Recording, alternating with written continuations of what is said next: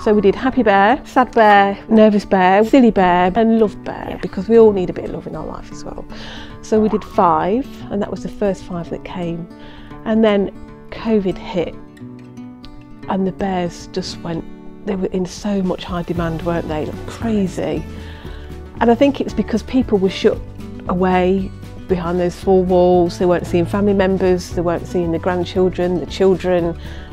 And it was hard for people and children. You know, children were taken away from that social life that they need of mixing with other children and learning to becoming just with the parents 24/7 and not seeing the friends. So people were ordering bears. I mean, the orders were crazy, weren't they? Crazy. Madness. So we decided to make another one, didn't we, during COVID?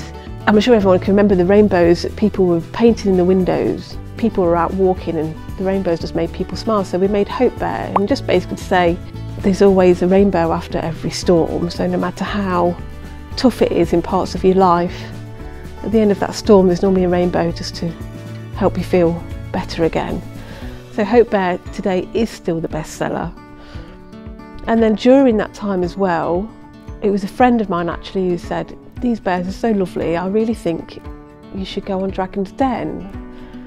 So we sat during COVID working, and she actually filled in the application form and just sent it, and I never really thought nothing more of it. And then we went on holiday, didn't we, to Dubai, just as COVID started to lift again and we could travel.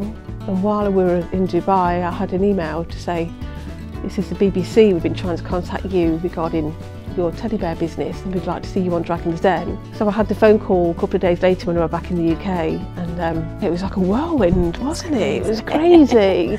All the paperwork we had to fill in, all the interviews we had to have, and then we filmed. When did we film?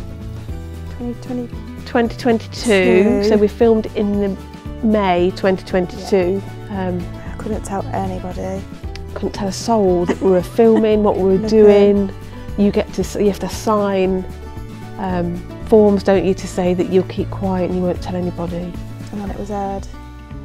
April last year, yeah. 2023. So we had to wait a whole year. Obviously we knew the outcome.